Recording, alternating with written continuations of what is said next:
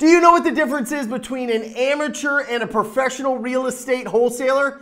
It is tracking your results. I'm going to show you the exact metrics, the exact numbers, the exact results that you need to track to take your business to the next level. Check this out.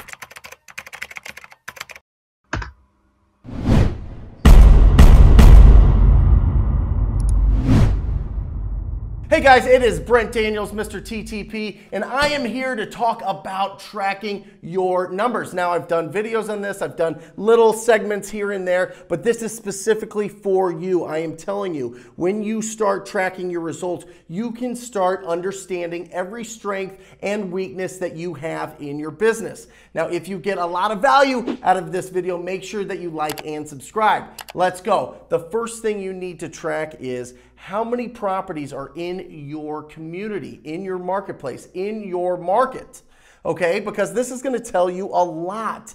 Now, if you're in a really tiny market, you might need to expand how far you're willing to go to do business, okay? You might have to do business virtually if your market is too small. So this is very important. But I want the numbers to speak for themselves. I want you to stay in your backyard first, and then you can start expanding if you're not getting the amount of results that you are looking for. So it's really important. For example, there's over 1 million properties in Maricopa County where Phoenix is located, okay? So there's a ton of opportunities. But with that, there's going to be a lot of other competition, okay? So there's a give and a take here. Honestly, I see the best results the quickest in what I would call B-size markets at around 1 million people in population in a market, okay? So if you're in a big city, you're in San Diego, LA, Houston, Dallas, Miami, you're in New York, wherever.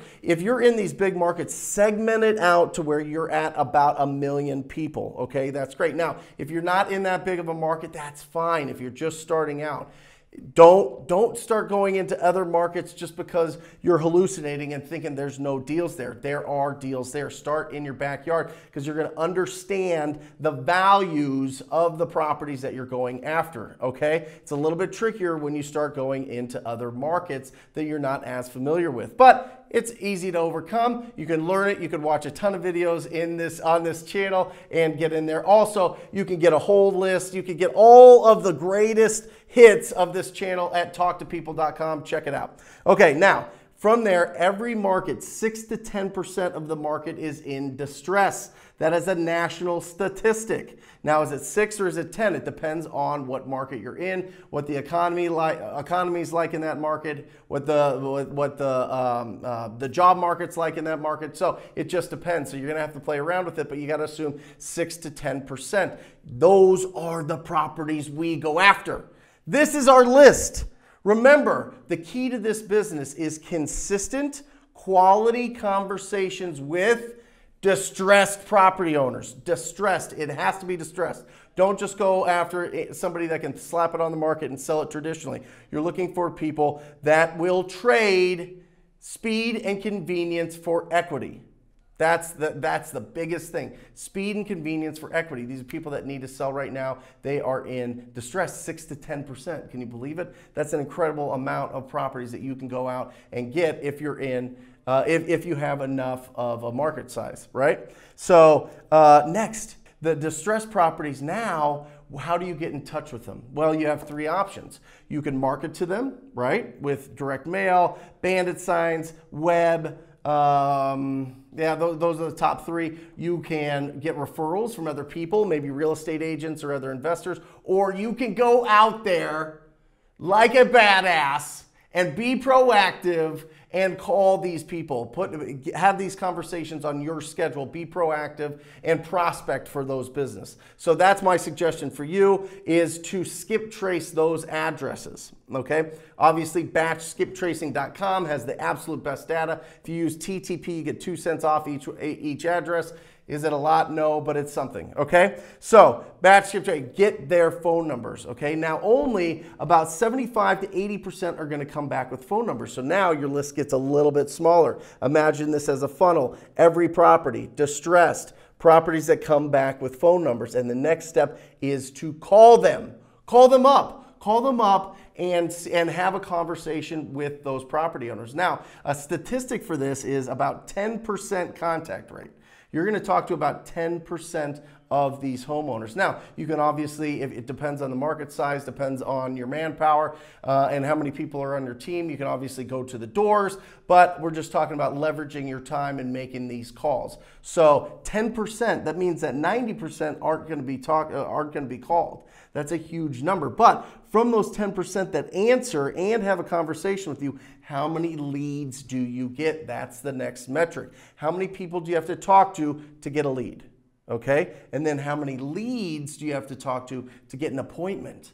Now, obviously, appointments are a little bit different if you're doing it virtually. A phone appointment could be considered an appointment, but an appointment shows a lot. Once you have somebody that is interested in selling and you go on the appointment and you have to go on a lot of appointments to get a contract signed, that means you're doing something wrong with your offer presentation. We can pull little pieces of little tips or little results that you're getting to be able to understand where your strengths and weaknesses are. Now, if you're getting a lot of leads from your calls, that means that you're awesome on the phone. If you're not, improve it.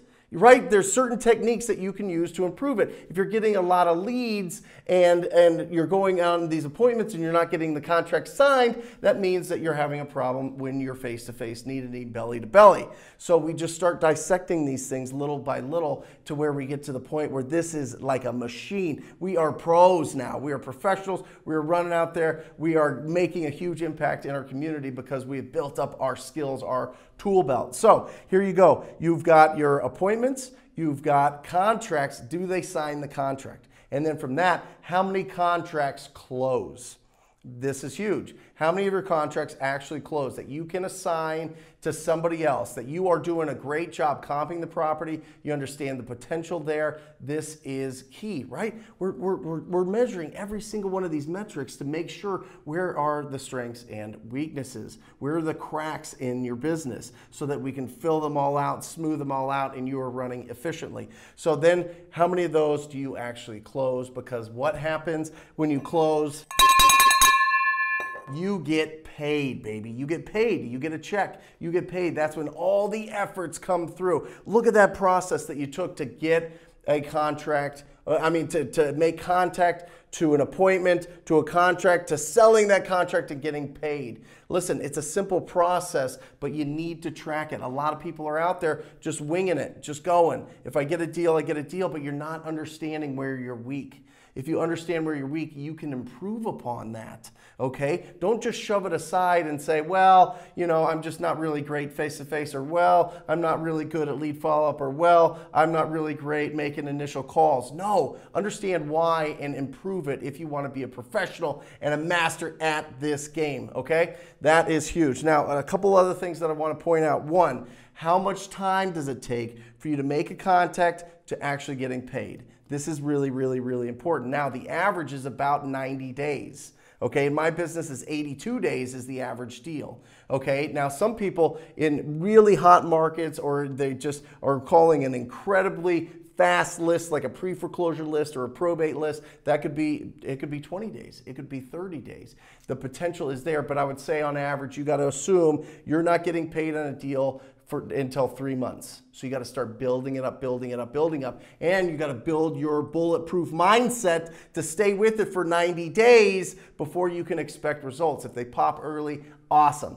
That's just bonus, okay? But the typical thing is it happens in about 90 days. The second is, how much cost did it take to get a deal, okay? How much did it cost? If you made $10,000 on a deal, you don't make $10,000 because you already spent $300. So you made $9,700. Okay? What is the cost per deal? Keep it low. Keep this money for your family. Keep this money for building your business. Keep this money to save up so you can get out of your job. Keep this money so that if you're in the military, you're building your bank account to the day that that job is over and your contract's over and you are off and running. Okay? So it is really important to understand the cost of it. It's really important to understand how long it takes you so that you can set expectations on how long it's going to take you to move through the sales cycle, to have the conversation and get paid. Guys, I am telling you, this is what the professionals do. The professionals are absolutely obsessed with their metrics. Do it on, if it's just you, if you're a solopreneur, if you're just out there doing it yourself, track your numbers. Start building the discipline now. It's gonna pay off when you have 2, 3, 4, 15, 20 people working for you, because I know you're gonna do it. You're watching this channel, that's what we do. This channel is for the winners. This channel is for the people that are gonna go out there and make a difference in their community. So go out there, guys, make sure that you track your numbers. Don't just be an amateur, be a pro, watch your business explode. I love you all. You know how to get at me. If you want to join the most proactive group in real estate investing, it is the TTP program, wholesalinginc.com/TTP. Wholesalinginc.com/TTP. Scroll down, check out what the program's about. Check out the dozens and dozens and dozens of testimonials. Nobody has more. I look forward to working with you personally if you join the TTP family. Till next time, guys. Love you. See ya.